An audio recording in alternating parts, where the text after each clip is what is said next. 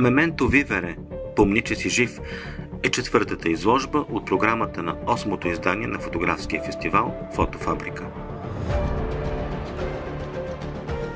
Това е изложба, която, надявам се, ще ни накара да мислим за миговете, за безвремието. Поканихме 15 автора от 4 държави. Сам по себе си този подход не е лесен за колективна изложба на автори с различен почерк и имаме привилегията в нея да участват няколко световно известни имена на автори, които са в най-престижния кооператив на репортажна фотография Магнум.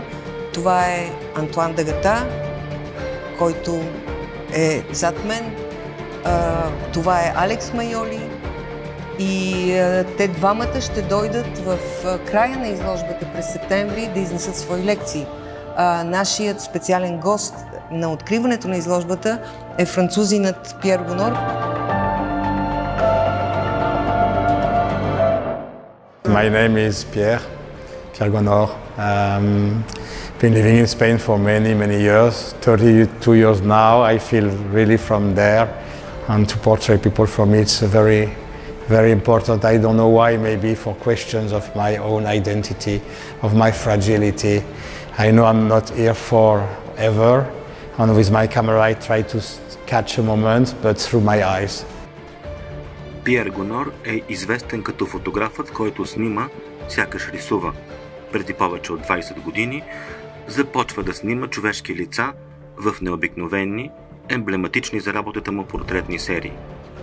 Избрах лица, които светят със своя светлина и притежават изключителна енергия, казва той. Ето какво разказва за кадрите, които показва на изложбата, подредена в София. Yes, that started during the confinement, a little before, and I was used to travel not very far away, but it was a journey outside Madrid, sometimes in Portugal, sometimes in France. I've been in Romania, shooting the coal miner, the last coal miner of Europe.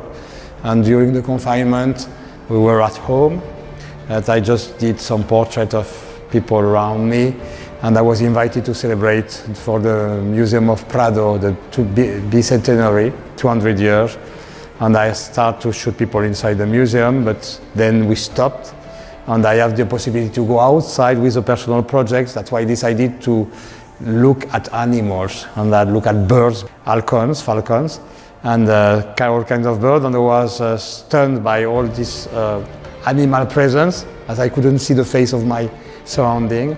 That's why I decided later to associate those portraits in an intimate format and to approach the humanity of an animal and the animality of a human being. I never forget them because I knew them. I met them, they gave me something, but at the same time I have their pictures, so it's impossible to forget Elena or Alejandro or Christopher.